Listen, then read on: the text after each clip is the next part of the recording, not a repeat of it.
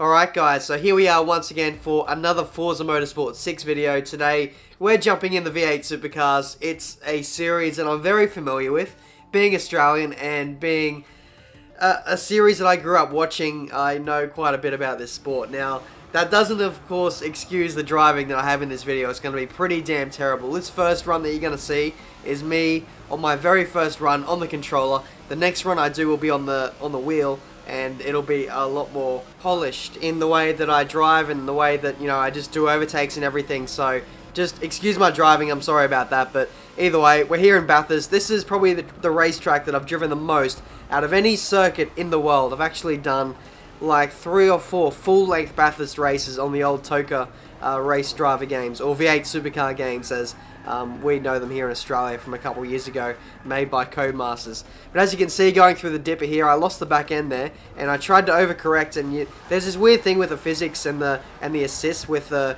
sim steering. When you try and overcorrect, you just spin out so much. But we caused a massive pile up there, as you can see, just holding up about 12 or 15 cars there. That was absolutely ridiculous, but we used a rewind, we carried on, and now we're going up the inside of Fabian Coulthard there into the cutting section, almost making a Greg Murphy, Marcus Ambrose recreation there of the massive crash I had back in 2005. But we got through there, we managed to pick up a few more positions, and now we're battling with this GT car on the start-finish straight, squeezing him out on the outside there. We move into P3 and now break him into turn 1. I'm losing my voice, by the way.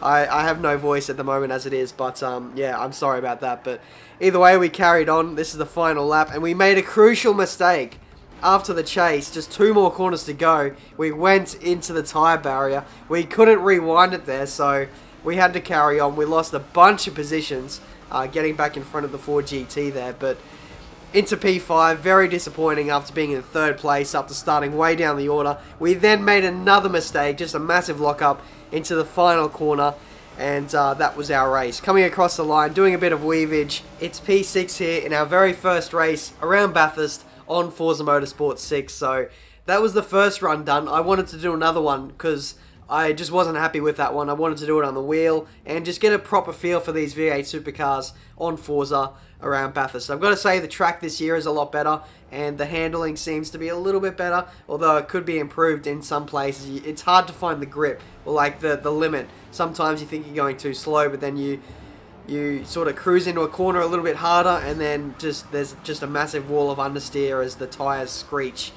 which is really annoying, just having to find where the limit is. But that's going to do this video for today. Leave a like if you enjoyed this video. That would really help me out.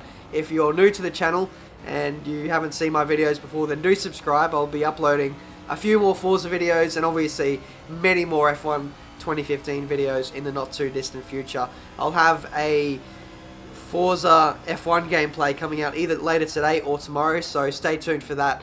And until my next video, guys, I'll see you next time.